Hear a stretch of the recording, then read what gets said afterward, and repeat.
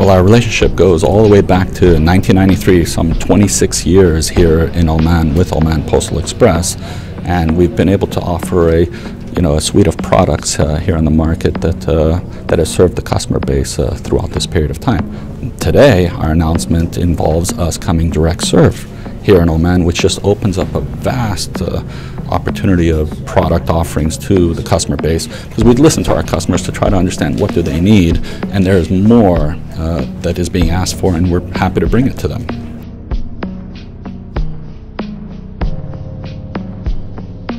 Well, we're really encouraged as to what the Omani government is doing with Vision 2040 right now, with the National Air Cargo Strategy, the Oman Logistics Strategy as well, 2040. A lot of these things are all tying into that 2040 vision, and we're very, very encouraged with all that focus on predominantly the non-oil sectors, and transportation and logistics is a big integral part of all that. So as the economy diversifies, there's going to be more trade requirements, more transportation solutions that are required, and we're going to be right there as FedEx in the middle of all that.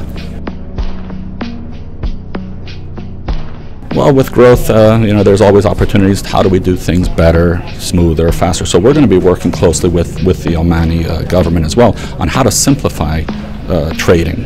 How can we improve customs clearance procedure times? How do we, improve the different standards that are being adhered to from a trade perspective? So we're always looking at how to simplify shipping.